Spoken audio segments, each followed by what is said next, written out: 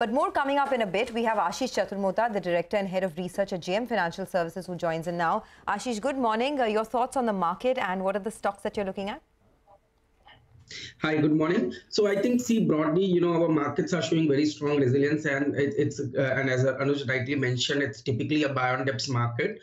Structurally, we feel that 17,800 is an area where a lot of put writing is being seen. So clearly, 17,800, 17,750 is going to be area where a lot of buying interest could start coming into the market.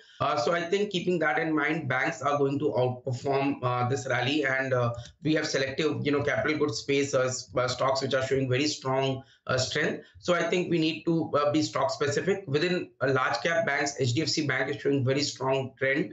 Here one can initiate a long, keep 1480 as a trading stop loss. We expect stock to see move towards 1580, 1600 kind of trajectory.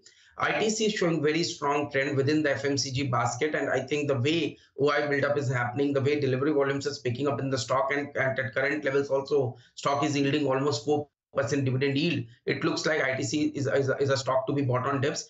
Keeping 348 as a trading stop loss, one can initiate long in ITC. On upside, 370, 375 is a target we are looking in a shorter term time frame. And in the capital goods space, Larsen & Toubro looks very promising. We have seen very strong consolidation for last 6 months into the stock, and now we are seeing very strong price volume activity coming into the stock. So keeping 1975 as a trading stop loss, we are looking for 2100 targets in Larsen & Toubro in the immediate short term.